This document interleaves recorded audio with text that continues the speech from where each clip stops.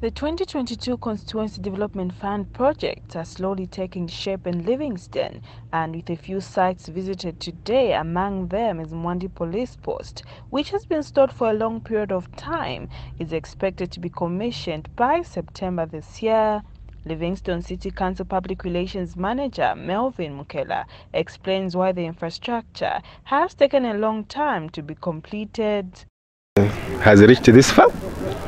Of course, we've been lamenting because the project was funded under the 2021 CDF. So it costed about 423,000 kwacha. The project did drag. We had to push the contractor to ensure that it reaches where it is. And we are happy that the first phase of the project has been completed, and we are now moving into the second phase. The second phase is being funded under the 2022 CDF allocation. So, as we have heard from the councillor, it is being tendered, and very soon the contractor will be on site to ensure that the police post is completed. And we expect that before September, the police post is functional. So we'll do everything possible to ensure that the works are done. And Area Ward Councillor Lakson Mumba is happy to see that the long-awaited police post will be made available to the people in an effort to reduce crime in his ward. Okay, as you can see, we are at Mwandi Police Post. I think it has been a song for a long time. Phase 1 of Mwandi Police Post has been concluded.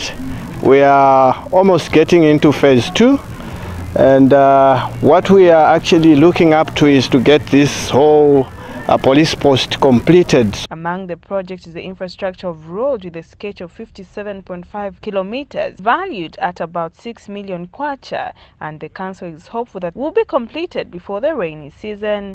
As a local authority, we went on the ground and we started work. So far, we have graded roads in Kasia, Simonga Ward, Smatobolo Ward, and we are in the 4th ward, Freedom Ward. So far, we have graded about 28 kilometers of roads in Livingstone. The works are progressing well, and we hope that in 2 months' time, if the grader will not disappoint us, we want to complete the works before the rain season. And we hope everything goes on smoothly, and we should be able to complete this work on this road next week. And as soon as we finish it, then we'll be moving on to another road. Well, we are thankful for the New Dawn government for the works that they are doing in our community. As Livingstonians, we well know Mwandi and Parkview area was well shunned away from a lot of times. But for now, we are very thankful to the well-abled councillor that we put in place and the New Dawn government. Overall, the Livingstone City Council says 35 projects were earmarked under the Constituency Development Fund for the year 2022, and members of the public are eagerly waiting to see the outcome of these projects.